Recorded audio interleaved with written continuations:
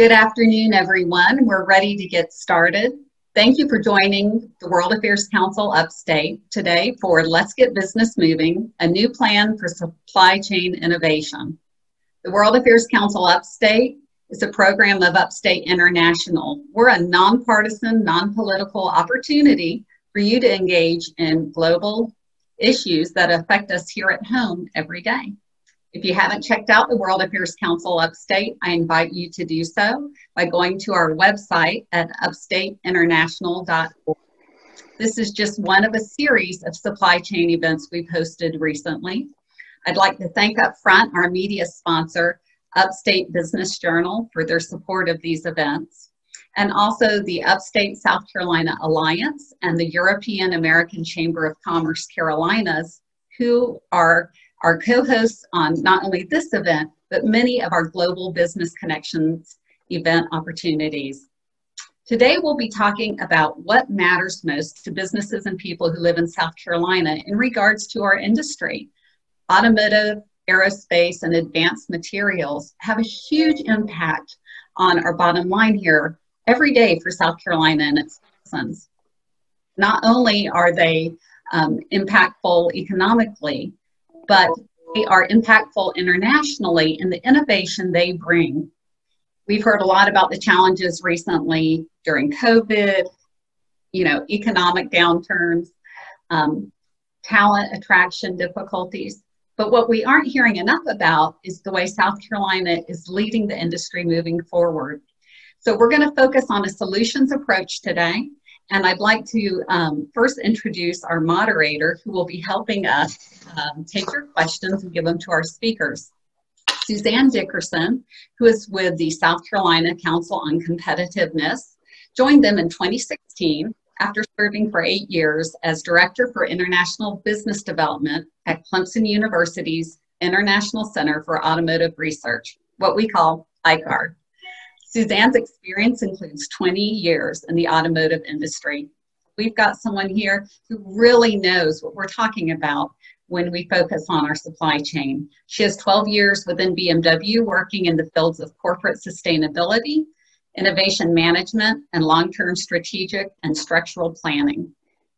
Something very interesting to me, though, that I'd really like to tell you about Suzanne is the way she gives back to the community in other ways. Suzanne serves as a founding board member of the Multi-Southern Automotive Women's Forum and is a board member of the South Carolina Automotive Council. She also was recently awarded the very prestigious 2020 Charleston Woman of the Year Award from the Charleston Women in Trade Organization. I think that speaks volumes. And Suzanne, we appreciate so much you being here with us today. Not only for your expertise, but personally, because we really enjoy what you bring to these events. So Suzanne, I'm going to hand it to you and ask that you introduce our speakers. Thank you, Tracy. I'm so excited to be here today. This is an excellent panel on a very timely and interesting topic. So thank you for inviting me to moderate this esteemed set of panelists. I would like to just give the participants a little bit of an overview of how we've structured this. So we will be having each panelist give you a short overview. A couple of them are actually even going to use some materials that you'll be able to see when they share their screens. And we have some macro and rather global topics that we want them to comment on initially. And then I'm going to take a little bit of a break in an effort to make this as interactive as possible, and we'll be asking some questions. So if you have questions as we go through the very first part of this session today, please go ahead and submit them through the chat. And then we're going to dive a little bit deeper and into the solutions approach that the World Affairs Council of the Upstate likes to take on these, and we'll be talking about the technical and the tactical technology focus areas of supply chain and getting some input from our panelists on that as well. So you'll have more than one opportunity to have your questions asked of the panelists, so please keep them coming. I'd like to start with an introduction to Dr. Nick Vyas, who is an educator, thought leader, author, keynote speaker, ASQ Fellow, and chair of the ASQ Lean Division and advisor to leaders in the worlds of supply chain practice and policy. As the executive director and founder of the Center for Global Supply Chain Management and academic director of the University of South Carolina's Marshall Global Supply Chain Management Program, Dr. Vyas educates the next generation of business leaders. In 2018, Dr. Vyas was bestowed the Supply Chain Leader Award of Excellence by APEX, which is a professional membership organization I assume many of our attendees today are familiar with. It is the premier professional association for supply chain management.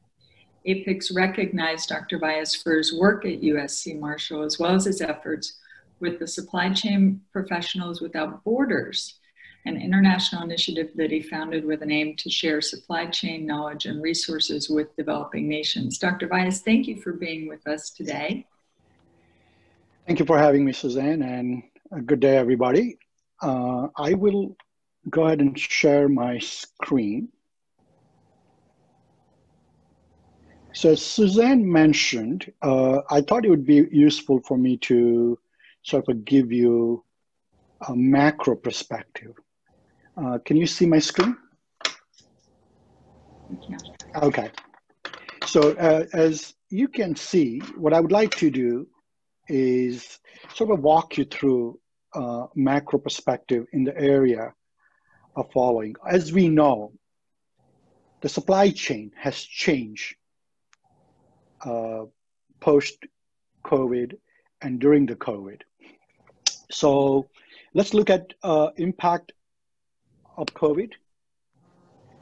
And this impact, let's focus on both supply side as well as demand side. Because if we look at it, the disruption that this pandemic has created globally, it's not only on the one side of the supply chain, but rather it's actually end-to-end. So we'll talk about it. We'll look at some of the supply chain network disruptions and how this will actually relate in terms of the trade and its implication. There is a tremendous shift in the trade policy and governance that we will see coming out of the post-COVID world, especially in the Western democracies. That will be very imperative for us to sort of touch on it. We already seen the social distancing and sheltering in place in various degree, in state by state. But leading up to how that has changed the unemployment, public health and food supply chain, leading into the human capital. This is a big area. Hopefully we'll get to talk about it and how we will have to be prepared as a country, as a society, of being able to train our workforce to take advantage of what I call the decoupling of supply chain. So this is a key word that I will try to touch on it to give you some trends that I feel that the post-COVID, the world will be decoupled rather than deglobalized. And certainly we'll try to see if I can bring this back to US perspective and to South Carolina. So just a quick point I want to share. Over the last 30 years, irrespective of political affiliation, we know that we created a global supply chain network, simply cheaper, better, faster. In process of doing so, we become very single country centric. In this case, China centric supply chain network evolved out of it. It morphed to the point that almost majority of our supply chain nodes became China dependent. And when the disruption happened, it created a huge impact, right? Impact we saw back home here, we saw impact across the world. In fact, one can say over 181 countries out of 186 that we trade with has actually some impact of this disease in a various degree. What this has led is truly a global recession, and we're in the middle of it. So if we look at it this from the disease standpoint, at the macro level. But let's just say our 50 states here, right? And what this tells you, and this data is as of yesterday. I took this snapshot. And this just gives you per capita, 100,000 people, the number of cases, and we see various degrees of trends. Trends in some cases has inflection point has achieved and it's going down. In other cases, you can see we see some uptweaks in certain states, right? So there's a varying degree of number of incidents that we see.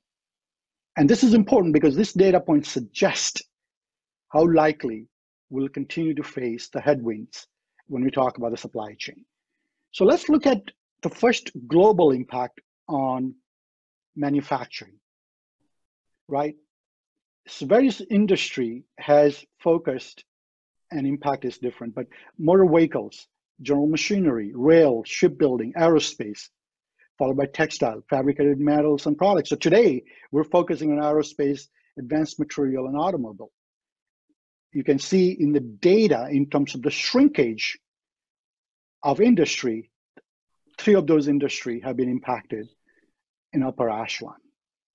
So what we see this disruption in a global manufacturing trend at the macro level. China has been able to somehow maneuver and seen the uptick in terms of the growth. The rest of the world is still trying to eke out of that. The way we can understand the impact is by looking at the dollars, market capitalization. And what we see here, and I want to just focus on 4 key areas. Commercial aerospace. As you saw, Boeing just announced that it will be a decade before they see the uptick on the booking orders. You're talking about by the end of 2030. That outlook by Boeing that they made an announcement yesterday gives us a chilling effect of how long this can drag on. So headwind in areas of commercial aerospace, air travel, oil and gas, banks, automotive and assembly. And you can see this in sort of a trend going all the way into where the less impact in the right-hand side of the quadrant, high-tech, retail and pharma, especially online, we will likely to see that similar impact. This is a global picture. We're likely to see this at back home. Again, to recap, hardest impact, commercial aerospace, air travel, oil and gas, automotive, and insurance carrier. So this will continue to impact on the supply chain. What we are likely to see that those industries, that they're digitally adaptive, meaning they have digital maturity in their supply chain, has coped much better than those having a legacy systems. So this is incredible because you look at the market valuation, market reward for the market share and top line revenue growth. Those companies have fared very well and will continue to see a huge gap, and gap being widening for those companies that are mature in digital front and those that they have not been able to take on to the journey. If you think about this from the ocean freight, right, we're expecting almost close to 4% growth before COVID, right? The trade winds were very much strong. Economy was in all cylinders. We're firing up. Reshoring had started to happen. Onshoring and nearshoring was started to happen. But still, the trade winds were much more in a favorable status. If we look at it post-outbreak, in my opinion, and if we decentralize and decouple the supply chain, which is what I am proposing, my hypothesis is the supply chains of the yesterday will no longer be the supply chain of the future. We're likely to see close to 25 to 50% reduction in the flow of where those goods come from. And this will truly lead to some of the onshoring, nearshoring capabilities we talked about it, impact on USMCAs, and some of the inner Asia and other trade trends that we're seeing this, right? So let me just close out with a couple of few thoughts and then we'll get into it later on. But the human capital, here is my biggest concern that we often don't talk about.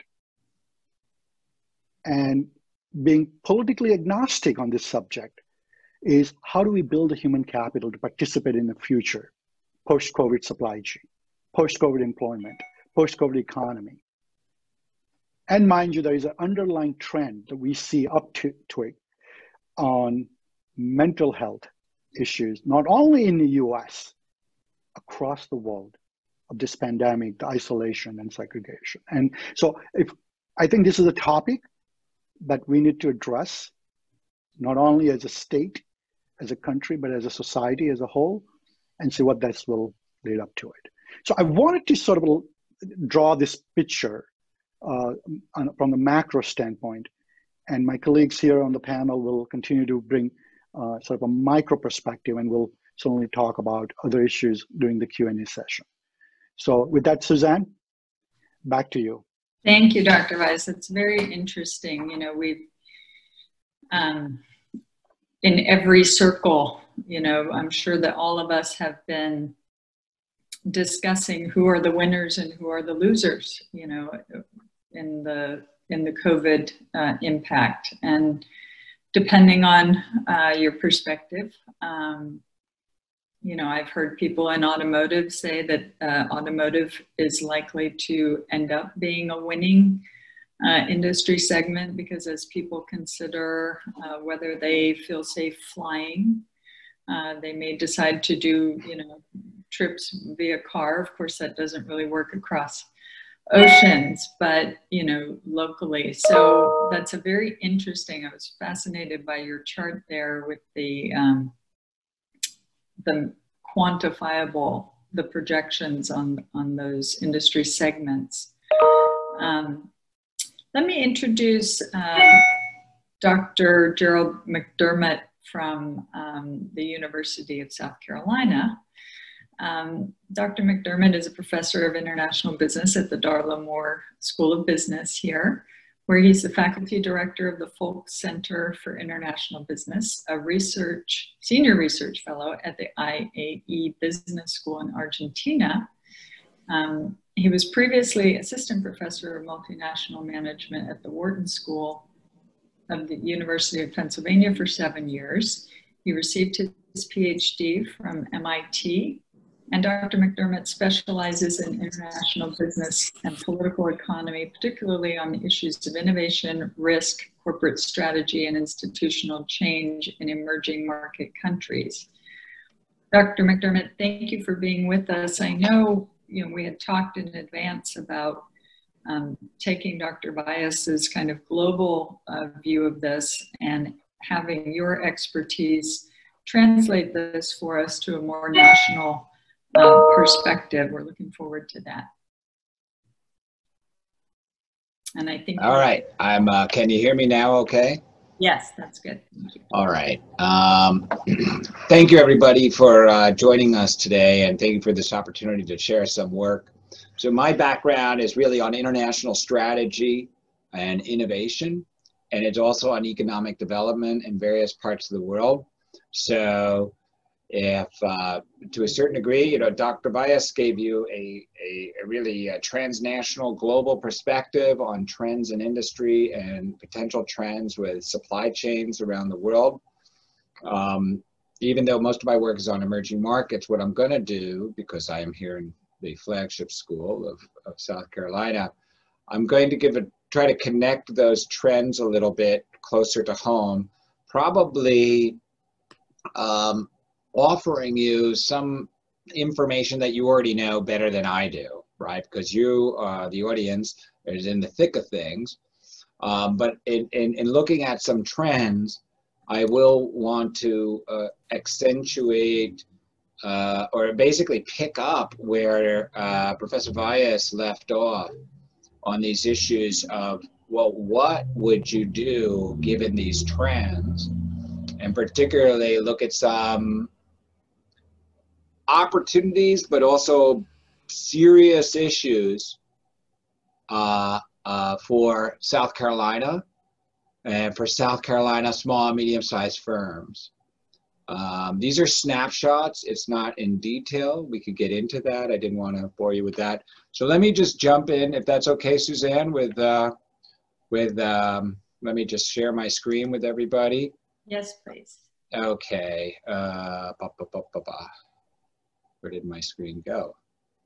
Give me 1 second. I am, all of a sudden I have.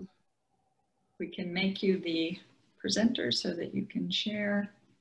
Wait, hold on a second. Are you, am I a host? You should be. Yes, you are a host. All righty. So I should be able to find my screen. I'm sorry, something is odd because I suddenly can't find my presentation. Oh, I see something. Hold on 1 second, people. Give me 1 second. I don't know why this is happening. Yeah, let's try show all window. There we go. Okay, here we go. Sorry about that. Wonderful technical difficulties for people who know something about technology. All right. So here's the interesting, so the basic, all the trends that Professor Bias just showed you have a deep impact on the Carolinas in more ways than we think about, even though, you know, you say, well, it's little South Carolina. And I'm just going to show you remind you really of what you probably already know. We in South Carolina are consistently for the last 15 years among the top 5 states in the union in terms of the intensity of trade and foreign direct investment, and therefore jobs created by foreign direct investment and trade. And I'm not going to go into the other data, which would magnify that, but that is if you look at simply trade and investment from within the United States, but outside of South Carolina, these numbers make South Carolina even more dependent on external trade and external investment. And so the question is, what are the trends? What do you got to worry about? And how is that going to affect small, medium-sized firms, an area of expertise of mine? So just real quick, I'll give you a couple of snapshots. SC, right, like I mentioned, is among the top in the United States. So more than 15% of its GDP is exports alone. When we get into, you know, so it's more than 30% is exports and imports. So trade matters. So when when Professor Bias is saying, hey, there's going to be some decoupling and some changes in supply chains around the world, that could potentially have a big impact on what is going on in South Carolina, right? Because don't forget, South Carolina is not just producing things, but they depend on suppliers, and they also depend on logistics. So just to give you an idea again, where does South Carolina make its money? You could see it's basically China plus NAFTA plus the EU. Now, I've actually done a lot of work on the EU expansion and on NAFTA over the years, and it's a bit of a mess with NAFTA, but here's the bottom line. The more we make it miserable for Mexico, the more that's going to hurt South Carolina. Let me just tell you that. And that number on China over here has really dropped. In the last 10 months, trade to China has dropped off almost in half for South Carolina. So that is a big, now it's interesting, by the way, places like South Korea, the trade has really increased lately over the last year. I think that's a Samsung effect, but it nowhere near makes up for the trade to China, okay? And if you were wondering, this is just, I'm not gonna go into detail, if you're wondering what was the components, it's all that you people are out there producing, right? So it's aircraft, motor vehicle, and other advanced materials, right? So what does that tell you one of the things is these are high knowledge, high value added materials as well. It can be even higher. And that's an important point. So you'd say, what do we need to maintain our position in these more advanced and sophisticated areas? Okay, that's one thing to think about. Now, where's the investment coming from? South Carolina depends tremendously on out-of-state investment. But I can tell you going in as a specialist on this for 30 years, if you think it's about taxes, you lost the game. If you think it's about wages, you lost the game. It's already out. It's all about value creation and innovation. And as these supply chains are shifting around, actually, the competition, even from our neighbors, as I'm going to show you, is going to become even more intense. So here's an interesting question. So we depend on outside investors from outside the state, but especially over FDI. So again, we're a top state in the union that depends on foreign firms investing into our state, right? Over $50 billion over the last 15 years. Our FDI accounts for 8% of the private sector workforce. That's the highest in the United States at a per state basis, per capita basis. Okay, that's created over 140,000 jobs. In fact, the latest numbers were 550,000 jobs on foreign trade and investment. When you combine it all, that's a big number for South Carolina, right?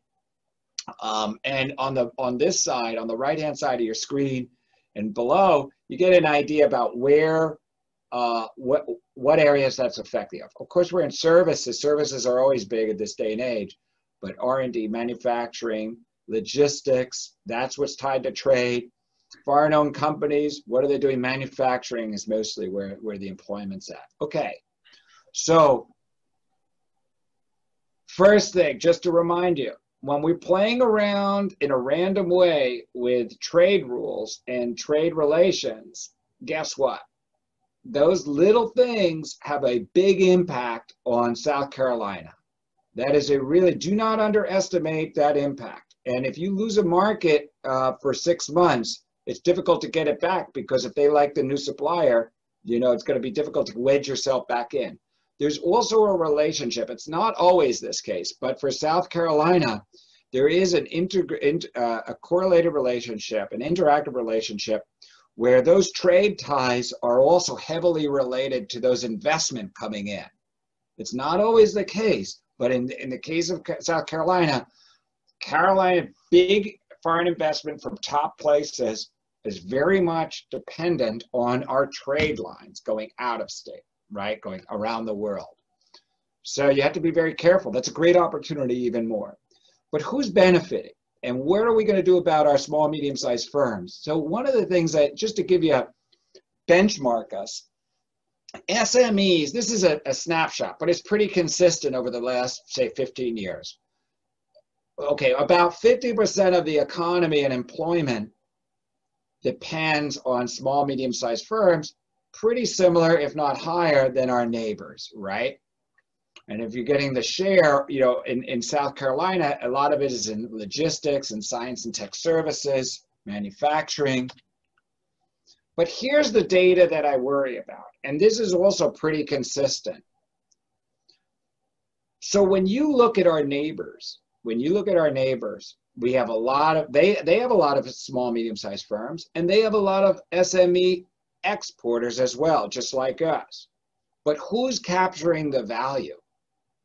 And what's really interesting, and I would be very concerned if I am sitting in the State House, because don't forget what SMEs are. They allow flexibility and they create jobs, okay? And potentially they are better when you have clusters, which I study quite a bit around the world, of SMEs. In many ways, they're more innovative than large vertical firms. So what we could see here is that SMEs are not capturing the export value in South Carolina, particularly compared to their neighbors. North Carolina, Georgia, even Tennessee, where there's a lot of manufacturing, okay? Even Alabama. So that means how, you know, this creates a really big challenge. So now you have this problem where the SMEs are not getting their fair share, so to speak. They could be getting more and more value added in the supply chain, or in the value chains, okay? And there's, now you're also faced with this added uncertainty of trade disruption and COVID. So here are some things to think about going forward, and it touches on Professor Vyas's concern about the workforce, human capital, and R&D. Okay, education. We know we're not good. So then why are we always saying we're not good and we're not doing much about it? You know, that would be a basic question, and you're business leaders, but it's beyond that. You should think about the economy, and especially with SMEs and large firms, not as vertical relationships, but also horizontal. How much are we really integrating our industries with our R&D, you could say knowledge resource institutions? So that could be universities, it could be institutes, and it could be also vocational training. These are really, really critical factors when you look at how regions get good and compete around the world. So just to start off, these institutions, what drives innovation are these public-private constellations. And one thing you could think about is, for instance, Clemson does work in some areas of engineering and manufacturing, especially automotive. I am surprised since I came here to USC is there doesn't seem to be a really strategic focus either from industry, the State House, or even from the university on what's the role of USC in all these industries and technologies. Where are these joint councils, okay? And in fact, what do you see? You see consistent cuts by the State House in higher education while our competitors are actually increasing their contributions, okay? Tech extension. This really goes to Professor Vyas's concerns before. Largely what goes on is you're competing not just at high-end new technologies, but right on the shop floor. And we all know, and you guys probably know it better than I do, there's been many studies about, while there are great opportunities in training going on in South Carolina and North Carolina even, what's happening is that they're not getting enough employees of these skills. And they're starting programs and they're not jointly coordinated often and sustaining them, right? And you could see that SC actually is lagging in its comparisons with its neighbors, competitors, because don't forget, and just to give you an idea. So I'm dealing with the latest data as of a few months ago, 2 months ago. Here's an overall since 2000. The FTE is basically, you know, per person. What you can see is even though they increase tuition, what happens is that the funding per student declined. And I'm going to show you this. Now, in comparison, North Carolina, since the 2008 crisis, that declined a bit, but it basically evened out. It stabilized. Georgia increased. It went down because of the crisis, but then increased its funding per student in technical training. So where are we most recently? We increased a bit over the years, but look where we are. So if you're an outside investor and you're saying, look, I need some really quality workforce, how committed is the state? And it's pretty easy to say, well, man, I'm not sure if South Carolina is really committed, even though they do great stuff up in Greenville. I know the operations up in Greenville, Spartanburg. They're struggling compared to their neighbors, their competitors. They're getting outspent almost 2 to 1 at times. And they're definitely below the regional average. So moving forward, you have to think about these issues. We can come back and talk broadly about decoupling and reshoring, but the question is, what will happen to these industries and SME leadership in terms of reorganizing their capabilities at both the R&D side and in the training side? And that's going to take a much greater level of collaboration between the technical schools, the universities, the State House, as well as the firms themselves. So that's why I say at the end, it's not just about funding. Hey, let's see a public-private strategic council on SC, small, medium-sized firms and advanced manufacturing. It's not just going to be individual efforts. So, all right. Thank you, Dr. McDermott. I know we are going to talk about reshoring. We'll give you an opportunity to weigh in on that. And I have a lot of questions here already about some of the things that Dr. Baez showed in terms of the decoupling and the global reduction in supply chains that directly tie into some of the data you have on exports. But speaking of exports, you know, one of the biggest producers of our economic exporting economy here is, of course, the tire industry. South Carolina, I believe, still exports more tires than any other state. And that's a nice segue to our third panelist, who I'd like to introduce now. Julie Branham is the Director of Supply Chain for Michelin North America. Julie's been with Michelin following extensive experience in supply chain and logistics within the pharmaceutical and consumer goods packaging industry. At Michelin, she has experience within supply chain engineering, the development of a Center for Excellence for Process Improvement and Supply Chain Operations. A lifelong supply chain professional, Julie has global experience with specific expertise of various disciplines, including deployment, inventory management, tactical planning, logistics, and system optimization and efficiency. Julie earned her Bachelor of Science degree at Ohio State. Julie, thank you for being with us. I'm sure a lot of what you've seen already has your wheels turning. Please give us a little bit of an overview about your role, what you're seeing at Michelin these days. Sure, thank you very much for having me attend today. I wanted to talk just a little bit in regards to almost like a case study for what we did with COVID and in 2020, because as a global organization, we quickly saw the effect of China, and we evaluated the various economic curves, whether it was a U curve, a W curve, whatever curve it might be, to anticipate what we could expect for 2020. And our first thought in the way that Michelin operates is always about employee safety. So we first took an approach of always making sure that our teams were safe in whatever way that we could. And second point of concern was to protect the cash, because we did not know absolutely what was going to happen.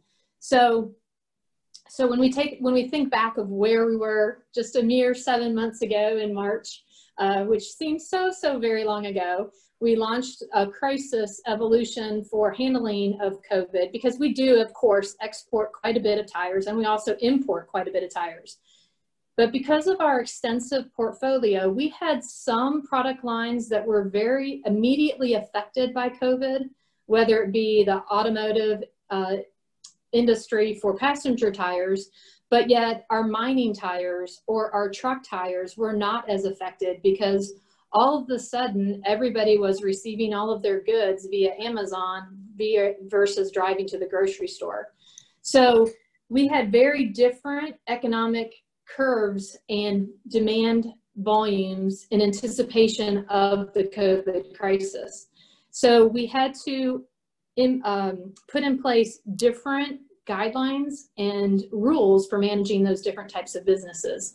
So the biggest change, though, that we put into place was our S&OP process, our management reporting process. Everything that we do to link back to our global organization is a monthly process. But a month is way too long within the COVID crisis. So we immediately launched into a weekly process. And that's going to speak to some of the challenges we have, and the questions that have been raised previous to this topic is around data analytics. And where do we need to grow our competency in regards to data analytics? Because all of a sudden, within this context of a crisis, we were dealing with monthly data that then we need to extrapolate and figure out how do we interpret that on a weekly basis and make decisions for the best for our employees and for our customers. So it was a very evolving and honestly a very manual process during the start of it, because it was all brand new for us as to how to react into this situation. So data analytics and data to drive business decisions is our key priority and was our key priority through COVID. But as we have come out of the challenges that are within COVID, we also learned that there was a benefit to changing the frequency in which we review data, because then we became more agile to try to understand where the market was going. And it continues to be very volatile today in anticipation of perhaps a second wave, perhaps a third wave, as different parts of the globe shut down or start back up or react differently. We have to deal with, instead of, we're a company of engineers.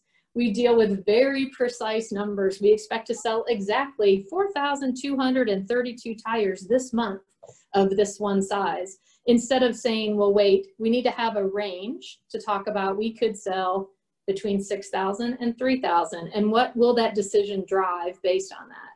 So the biggest learnings coming out of COVID were, one, the appreciation that I work for a company that absolutely honors employee safety first, because they were not going to put anybody in a position in which they put themselves in harm's way. And then the second is the need and urgency for us to react to an emerging market, and both from a manufacturing process as far as agility and also data evolution. So those are the two biggest opportunities and learnings that we've taken from this, and we continue to put it in place today as we continue to evolve out of the COVID crisis and into maybe a life returning to normal. Thanks. Thank you, Julie. So I'd like to kind of take these seeds that you all have planted and kind of talk about them a little more specifically. So if we start with Dr. Vyas's global reduction, your projection about the decoupling of the supply chain and so forth, that immediately, I think, has all of us thinking about you know, reshoring operations to the US. I expect that we would then also consider the effect that that would have on South Carolina. You know, if I'm thinking about Dr. McDermott's, you know, export, and we know the picture here, right? We are a heavily export-based economy. Dr. Vyas, do you have a comment about that? And, you know, the reduction in global supply chain certainly won't just go in one direction, right? It would go in more than one direction. Could affect us. How do you see that affecting South Carolina? Let me just unmute. Okay, okay, I'm unmuted now. So I think, so this decoupling that I spoke about was within the context of staying globalized, but decoupled, specifically decoupled out of China-centric supply chain that we became overly reliant over the last 35 years. That being said, I think the way I look at the onshoring or nearshoring is within the framework of USMCA, meaning how we play into between Canada, us, and Mexico. To Jerry's point earlier, that we simply cannot afford to marginalize one of the members of this alliance that we have drawn, which was very strong during NAFTA and USMCA. So that interdependency needs to be there. The jobs that I think will be onshored, rather, will be highly digitized, highly robotic in terms of advanced manufacturing. I do not believe that we want to get into the business of manufacturing widgets and the plastic bottles unless we can introduce high robotic applications. So the good news is those will be very high paying jobs. Bad news is those numbers are very small in comparison to setting up the traditional manufacturing, which is labor intensive. So from that context, the good news is I think we're already seeing my data points talking with Fortune 100 to 500 company executives, that has already begun. So decoupling sort of had started. How quickly do we go through this process? I think it depends on the size of the company, their balance sheets, and their vision of how rapidly they can actually not only decouple, but digitize along the way. And to Julie's point, data analytics, AI, ML, artificial intelligence, machine learning, blockchains, IoT adoption, all of these things within the framework of digital transformation is what we will probably lead the rest of the world in terms of setting the trend. So, Suzanne, that's in a sense, I think what I visualize the nearshoring and onshoring will look like. Mexico has a huge opportunity to play a role in absence of what we were so dependent on China. As long as they get their soft infrastructure, governance, corruptions, violence, and all of those things, once they address those and we feel comfortable and private equity goes in there, I think combination of umbrella of USMCA can certainly benefit, and we can bring a lot of good white collar jobs and advanced manufacturing jobs back here at home, while depending on some of the medial jobs into the Mexico and so forth. Thank you. And presumably, you know, Dr. McDermott, this is also a place where the SMEs can benefit, right, and can flourish, and we can see a growth in that segment of the economy. So Dr. Vyas already mentioned one of the risks, which is, you know, the digitized, automated robotics kind of vision that he painted for us means that there are more high-paying, although fewer in quantity types of jobs potentially with that. Dr. McDermott, what do you see as some of the risks associated with the reshoring?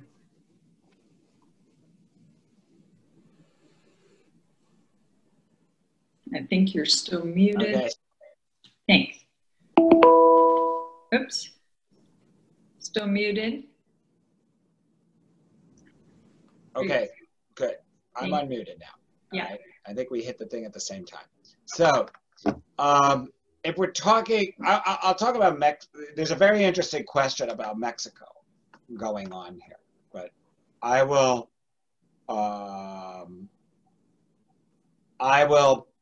put that aside. And as an advertisement, see my latest book, right? That came out actually about this about 5 years ago. But on the small, medium-sized firms, you know, that is South Carolina. If you're thinking about South Carolina, look, it doesn't have large indigenous firms. And the cold facts of life, and I know you work for Michelin and BMW, and they're here. They're actually models. But there's huge variation on how foreign firms or just outside firms and setting up branch plans it will behave in terms of the positive spillover effects. And they react, most of the time they react to to the local actors creating the institutions and knowledge infrastructure, you could say, in terms of how much they're going to more and more locate into South Carolina. So it is incumbent upon the South Carolinian actors, and particularly South Carolinian owned firms, small and medium-sized firms. I look, all due respect to my MNC friends, and I study these firms, the leaders of SMEs, of large firms, subsidiaries, are caught between different types of demands, right, and constraints. You have to create the mission and the strategy for the region as a local actor. And that is the critical thing I think that is missing in South Carolina. So they are at a stage right now where South Carolina has benefited from many of these arrangements, but I just don't see enough. And you could just see it in the data. So what Professor Vyas was saying, sort of, there's these few high-paying jobs, and then that's about it. But there's this middle level that South Carolina can move into, right? Where it's not engineering, all engineering jobs, but let's just say it's sort of advanced employment and middle level. But if you just look at the training data, Suzanne, if you just look at the training data for the past 20 years in South Carolina, the amount of money that like BMW and Siemens in North Carolina have committed to doing training like apprenticeships has been extraordinary. But there's very, very few output, right? So what you would want to do is come up with a scheme where there's enough coordination and quasi-regulation so that, say, the community college, technical college system up in Spartanburg has a plan in 5 years essentially to double their student base. But the funding and the coordination with both state actors and firms, especially SMEs, would have to really, really advance. Okay, without that, why am I going to invest more into South Carolina, right? Without a collaboration of USC and doing new R&D with all our engineering buildings around me, I could go somewhere else. So I have a follow-up question from the audience for you on that, Jerry, and it is along the lines of, you know, your charts show pre-COVID, how well we're doing economically, the state's performance, and if we were, you know, and you also make a strong case for spending more on education, right? If we were last in performance and last in spending, we could, the attendee says he could see your argument, but we're doing very well economically. So how do you make the case? We're spending less, but we're doing well. Depends what level you're looking at, okay? So on a per capita income basis, and when you look at poverty and distribution of wealth, no, we're not doing well at all. And by the way, when you have less knowledge and less value added in the parts in your value chain, those are the easier ones to relocate, okay? So what I would say is this: there's been a lot of good work done up to now, but the SME contribution, again, all you have to do is say, compared to my neighbors, why are there so many SMEs involved in the economy, yet it's capturing so little value?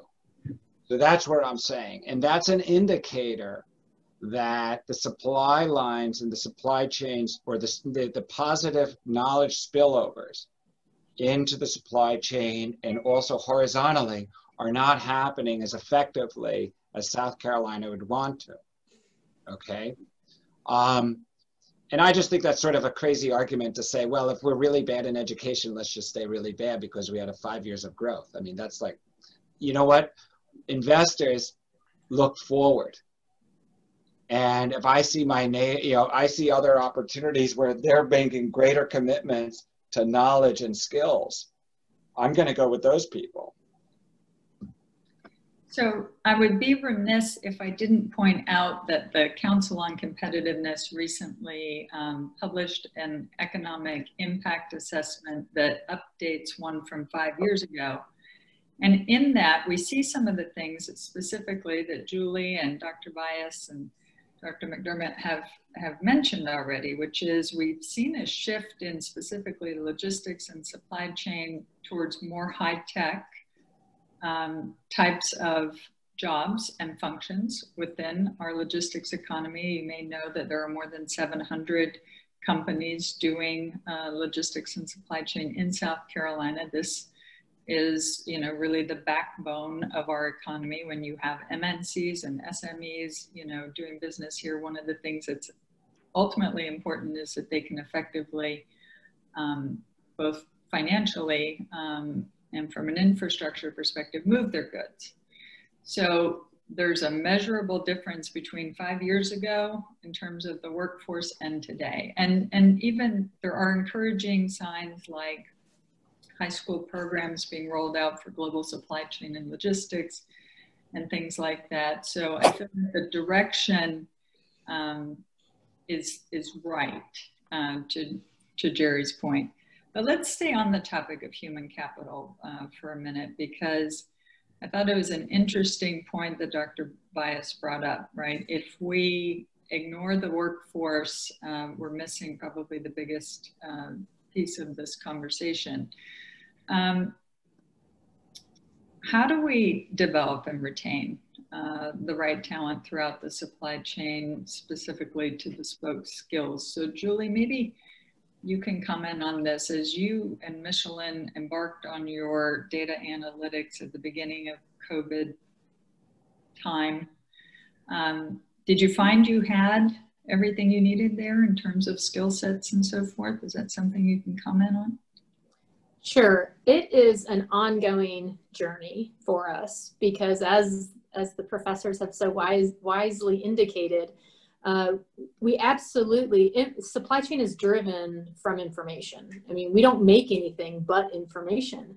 So we have to grow in that capability because the information is, you can easily drown in information as well. You know, there's so much out there, whether it be market information, internal information, and also then especially in a crisis situation, the context is ever evolving. So no, we absolutely, we do not have all that we need yet within data analytics. Within a challenging economy situation, which we're always challenged with maintaining cost, improving headcount resources and human capital. That is the one place that we are absolutely investing in, is in data analytics and data analytics capability. So of course, we always encourage folks, if they have that passion and that interest, we encourage additional education for people. We fund that for employees to go to. And it's also an area that we're growing. We do have a digital organization that's located in Charlotte, North Carolina, that we work very closely with because we recognize that digital transformation is absolutely where we need to emphasize and move our strategic vision in that direction. So in short, no, we did not have the data analytics capability within our teams, but we're growing it. Thanks. Thank you. Dr. Bias, would you like to talk a little bit about how you see the workforce changing? And we've touched on it a little bit, but specifically, you know, sitting inside your organization and the Marshall Center, and what are kind of the top priorities as you see it for skill sets and so forth for the workforce of the future supply chain? So Suzanne, this is really very dear and near to my heart because we've gone through this cycle roughly about 30 years ago when manufacturing jobs, you look at the Rust Belt, right? Jobs actually moved. And we, especially our governing bodies, completely fell asleep behind the wheel. And 10 years later, we found out that we left this huge population with absolutely very little skills to recapitalize their abilities into the productive economy. I feel if this decoupling continues to happen and it accelerates, then we will create a second wave of this deficit that we need. Julie's talking about data analytics. How many employees we can find today that they would have that skill set? When I talk about digitization of supply chains and robotic manufacturing, where do we find that skill sets? Nobody's talking about it. 3, 4, 5 years later, if we continue to boom in that area, which is likely to happen, that's what the trend is leading us to. But where is the capital, human capital, to support that? And I am concerned that if we don't do this, we'll create a multi-head monster of this problem space that we won't have an opportunity to react to it. Because it's not like Julie needs 50 people and with high new skills that she can just train them in 3 months and put them into the productive workforce. So I think as a society, as a company, locally, nationally, regionally, we need to work together using the academic institutes, in this case, University of South Carolina, USC, University of Southern California. I am working with the local government, governors, and my engagement with the White House supply chain Council, we're promoting this, that there needs to be a very collaborative structure, proactive planning, investment into building this pipeline. Because if we don't do this right way, we'll find ourselves in the short end of the stick. Thank you. Jerry, any comments on that topic? Yeah, I mean, you know, this is, we're sort of complementing each other here. I just want to go back to something to put another type of perspective on this, about what's going on with supply chains that Professor Vyas is talking about when he's saying decoupling. Right, now I want you to think about it this way. Okay, and actually there's some very, very interesting comparative work done, and one example is Toyota Honda versus American automotive manufacturers, right? So there is an overall view that a large part of US approach to efficiency and lean was a rather narrow approach, where you're dealing with actually limited number of sourcing, right? And very, very narrow. So this is, I don't want to get technical, but there's something called modularity, right? And how we understand technology and capabilities. So a very American approach was getting that narrower and narrower and narrower, and thinking that these pieces could be separated. And so I give you a very narrow set of tasks, and you just do it, and you exploit economies of scale, and you go down the cost curve. And what that does is it also squeezes your ability to invest into R&D and to training, right? Because your margins are going, you're competing on volume, but not margin, okay? So this was happening more and more and more. And there's some really good data about how this was happening too with US style supply chains around the world. We hit a shock, and those are very, what we call brittle and fragile supply chains. Now, what's really interesting is to go back and look that there were some, let's just say, disasters or emergencies in automotive and Japanese automotive. And by the way, the Germans have paid a lot more attention to the Japanese than to the Americans on this stuff. And these emergencies realized that they were the leaders. Remember, they're the leaders of lean production. They started to realize that they had to rethink how they understand their relationships with their suppliers. And that's where this is going. So when he's saying we're all in this together, it's not about the technology. Technologies come and go. We determine the use of technology. Technology does not drive us. But the Japanese realized they needed partners who, first of all, had scope and flexibility to do not just something really narrow, but do something very well, but also a little bit on the right, a little bit on the left, if they had to be agile and be innovative in that way. And that changed a lot about how they thought about their supply chains. But it also has made them extremely agile. So part of the decoupling that Professor Vyas is talking about for the US is, how do we actually think about our agility? And I'll go back, guess what?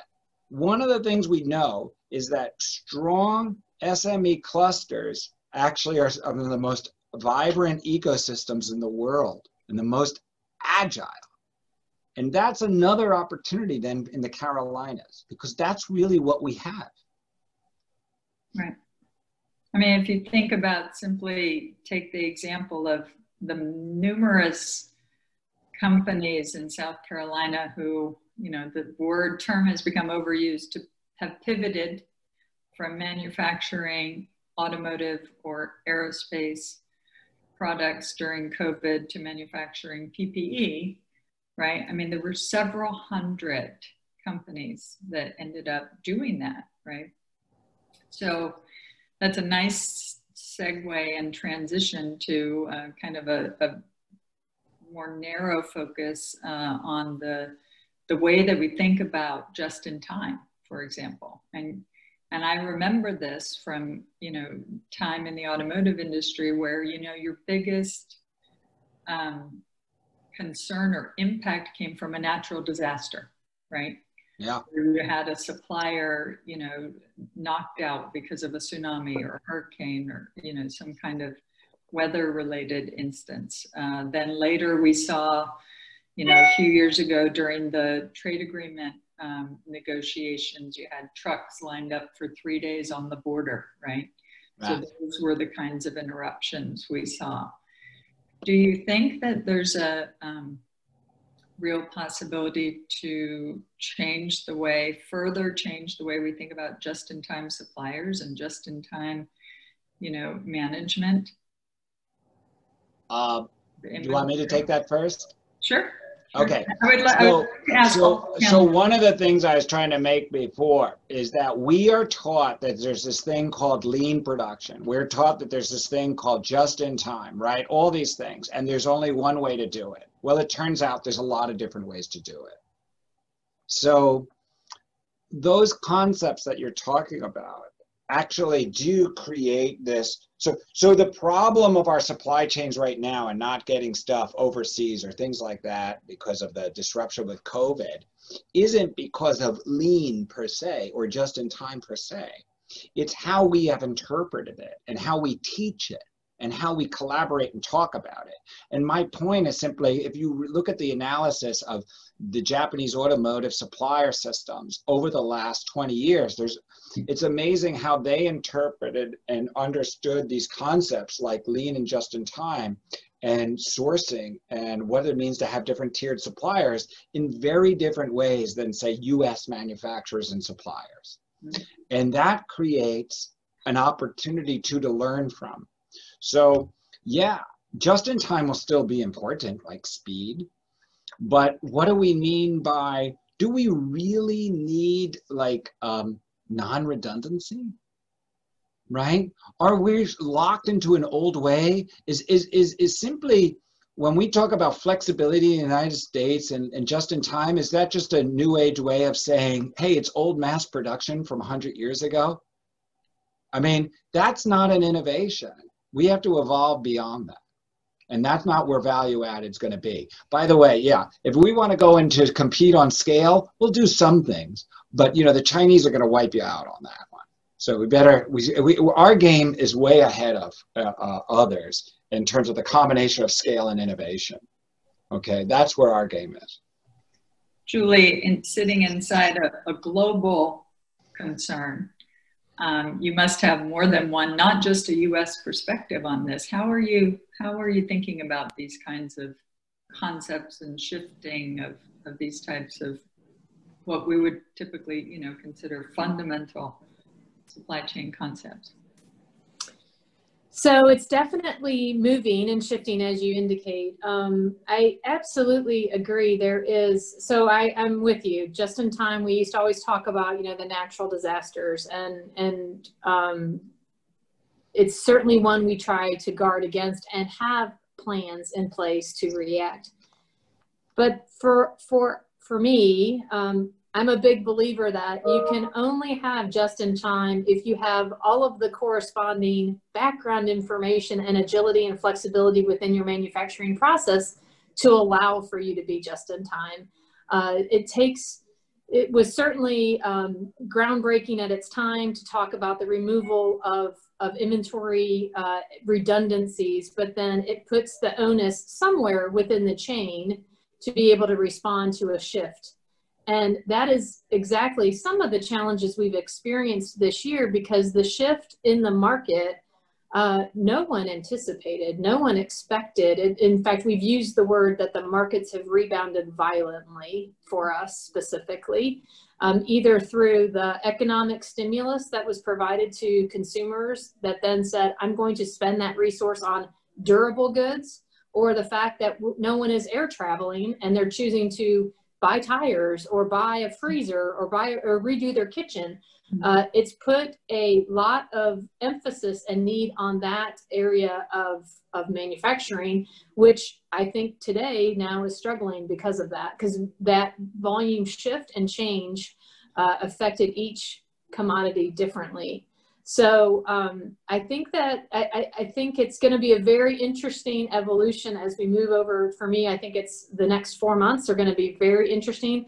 And I do think it has opened eyes and provided some clarity about where should our stakes be? Where should our insurance be regarding inventory and our flexibility and agility to respond to that?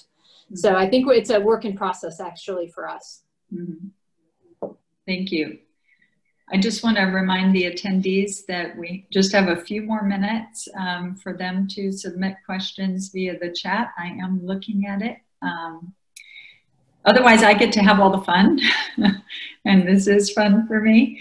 I wanted to talk about the data analytics again. Julie, I like the way Julie kind of phrased this, where she said, you know, it's so easy to have too much information, right? So sometimes you have a lot of data, but it doesn't always have a one-to-one information value. And sometimes, you know, we've seen companies that are kind of headed down the digitization journey, be overwhelmed, you know, and kind of big data has now evolved into what we think of as, you know, ideally it's more sophisticated than that, and it's smart data. One of the things that certainly will be more and more important, even in a shifting supply chain, as we're discussing now, is the security of the supply chain, right? Maybe all of the panelists can just comment quickly on, you know, do you see with the companies that you're working with, either in the state or Dr. Vyas, you know, around the US or Julie, do you see more and more of a focus on kind of the blockchain, cyber technology input? Is it as much of a significant topic for you today as, you know, one would think, given, you know, a lot of the efforts and outreach about it? Julie, do you want to start? Sure. So blockchain we are exploring because we do have significant amounts of data that we would like to deliver in a more synthetic vantage point. But we're very, very, very young in our evolution. So I think that there are many more advancements being done in other organizations. Dr. Vyas, is this something you talk about in the White House Council? Tell us everything they're thinking about. So I wrote a book last year called The Blockchain in Supply Chain with my colleagues, and we're doing some extensive work in this field. Just over the summer, I worked with the pork industry in the US, and we explore blockchain in pork industry, how food sustainability and security is going to be a huge concern, right? So the folks I'm talking to, the CEOs in Asia, yes, they're concerned about the supply chain and digitization, but one of the biggest lessons they learned that if we don't protect our food supply chains, then you can have a massive civil war with the lack of access of basic necessity, right? From that standpoint, I think there are incredible advancements being made in digital frontier. To the degree, I would say that if you stay asleep on this, you may wake up a year later and you find the competition has completely moved into the different quadrant. So the acceleration, the evolution, especially during COVID and post, is going to be rapid. And agility of tomorrow, resiliency of tomorrow, security of your supply chains of tomorrow will be underpinned by strong digital platforms. These platforms are not just blockchain, use of AI, ML, integration of IoT, and built-in dynamic data analytics capability. So the decisions are made. Tomorrow's S&OP organization, procurement sourcings, your replenishment organization, decision makings of your sourcing strategy will be driven through this advanced analytics modules that they're driven and underpinned by that. And this is what I am really focusing on in one end, I'm so excited and I'm leading this from our center, a lot of research and use cases. But then I look at the implication on human capital, and so I'm excited on one end and I'm nervous on the other, because they two are completely contradicting, and somebody is going to be eventually have to address this issue. And I would think, just, I was thinking about when you mentioned the food supply chain, I mean, we have yet to go through the process of distributing vaccines at a global, national and then global level, right? I mean, that could also be it promises to be challenging, right? Depending on the nature of the vaccine and whether they need to be, cold stored and all those things. But yes, I would think the pharmaceutical and the food supply chain could both be as... Oh, it's incredible, Suzanne. And you think about it, 7.5 billion population. In our country, 336 million people. The temperature requirement and the vaccine distribution. I mean, I wrote about this in my blog a couple of weeks ago, post-COVID blog that I wrote. It's a huge concern. It's not a small feat. I mean, look at the temperature requirement of this thing.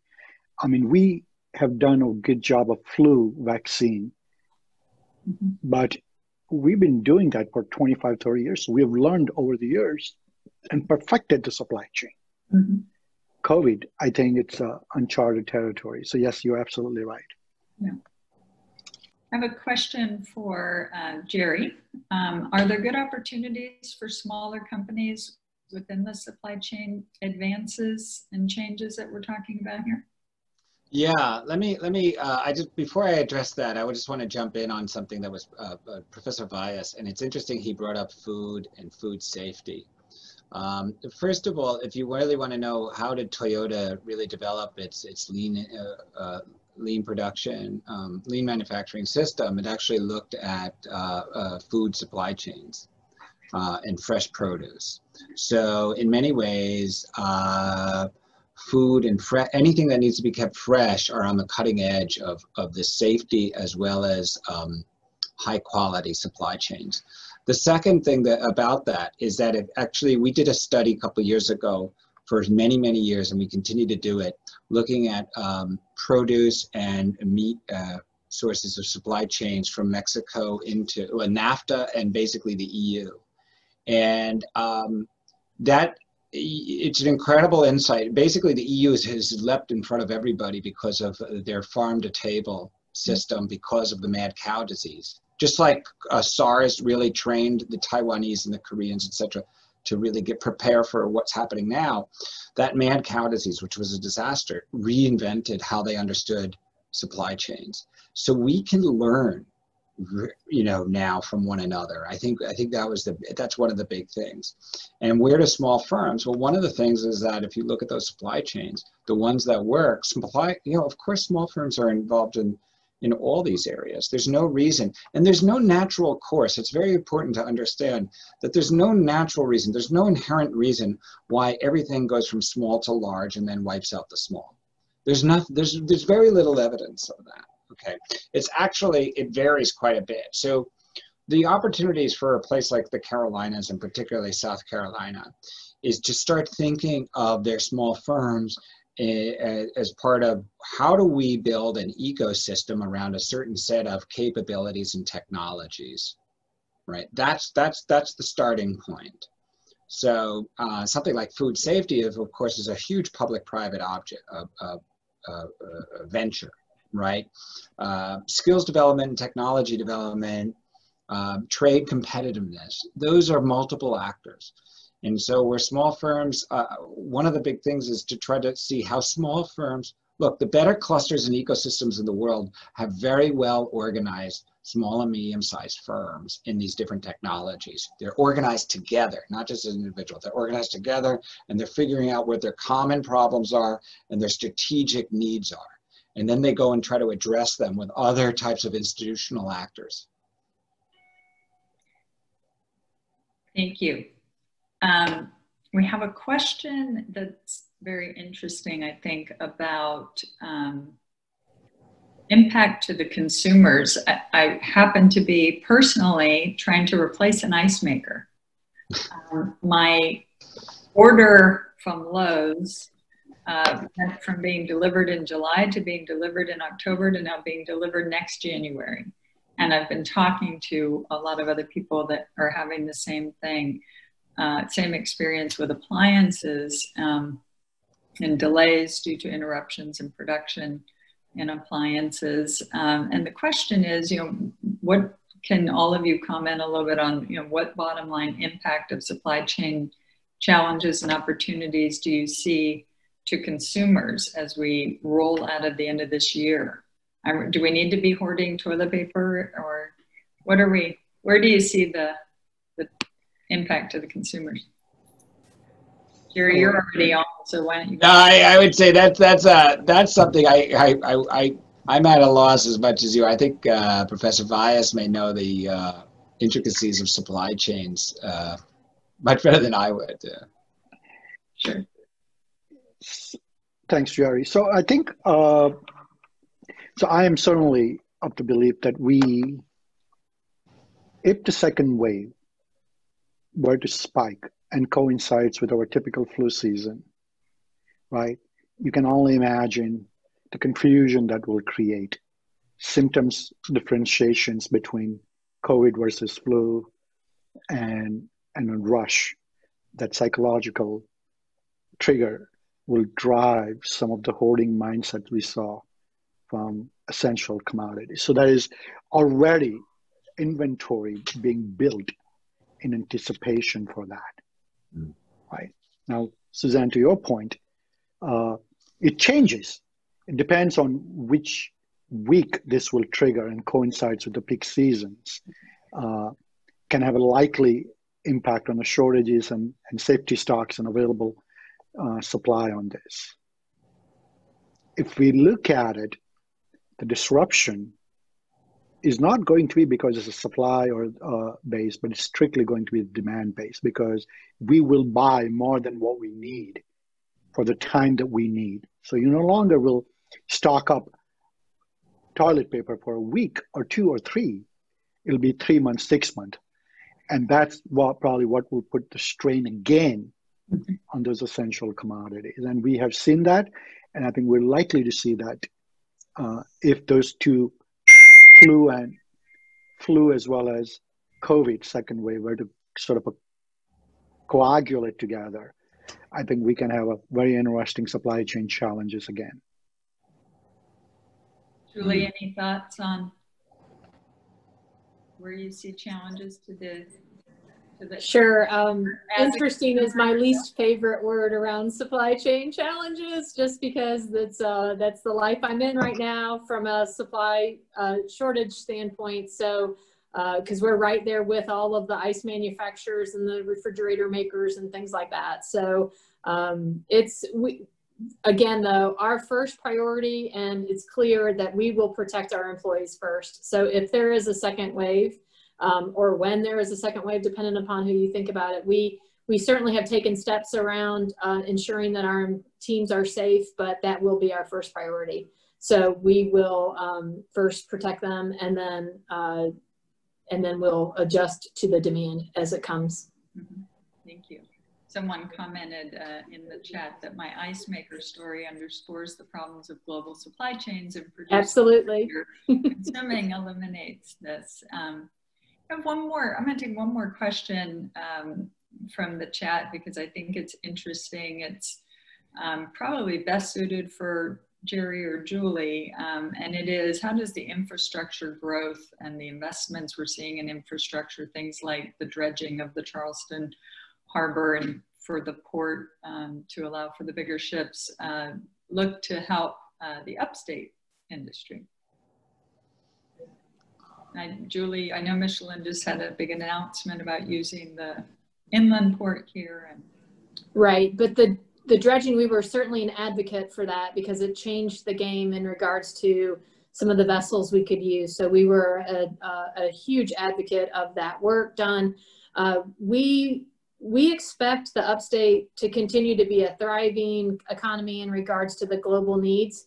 There is ambitions for us to repatriate some things, but as previously indicated, it's not so quick to be able to do with some of our capital intensive manufacturing organizations across the world.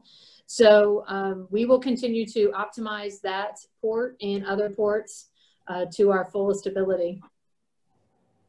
Thanks, Julie. Jerry, do you have some thoughts on this as well, particularly for the upstate? You know, I think if you want to benchmark the country and the region, that's what you would do, right? So you try to figure out where it is. So these are all important moves, but I would say this, when I'm thinking of big infrastructure issues and we're going with 5G and things like that, I think that accessibility and consistency really needs to be a priority, and how you, it's not compared to other leading countries, and the models aren't. So that's why I would be doing that. The other thing is, there still is this big issue about rail. And I mean that as a major infrastructure issue for the survivability of the industry. If we're going, and the region, because the region will still have some growth demographically, but this reliance on, with all due respect to Michelin, and Michelin's great, and BMW is great, and so is Volvo, but really, you know, it's sort of like this big, we're trying to like play around with the edges. So the sort of leap that's needed in infrastructure for both commercial and households is really considerable. And I think that everybody keeps waiting for the federal government to come in, and to a certain degree, you know, that'll be needed. But it's really the states got to coordinate that, because the states compete as much as anything on regional infrastructure. So nobody has that sort of global, you know, the infrastructure is very, very regional. It's not like global for the US. And in fact, the way the United States is configured, most of the power actually is in the hands of the states. So I think that's going to be a big table. You know, the governors need to get together from these regional states and sort of really figure this out. What's their, you know, because you're in the upstate, you know, the upstate is like, is it really part of Columbia, or is it part of this collaboration with, you know, your neighboring states? Like, that's how you start to think of this stuff. Yeah, yeah. Well, I'm afraid that's all we have time for. I could just enjoy continuing this conversation with our panelists. Thank you all so much. On behalf of the World Affairs Council Upstate, Upstate SC Alliance, and the European American Chamber of Commerce Carolinas, the World Affairs Council would like to thank the panelists for participating in today's event. They'd also like to thank the media sponsor, Upstate Business Journal. They hope that you will register for the first event in their America and the World Conversation series on October 13th at noon, titled, Will Democracy Survive the 2020 Election? For more information, please visit their website at upstateinternational.org. Thank you, everyone. Thoroughly enjoyed spending some time with you today. Thank you.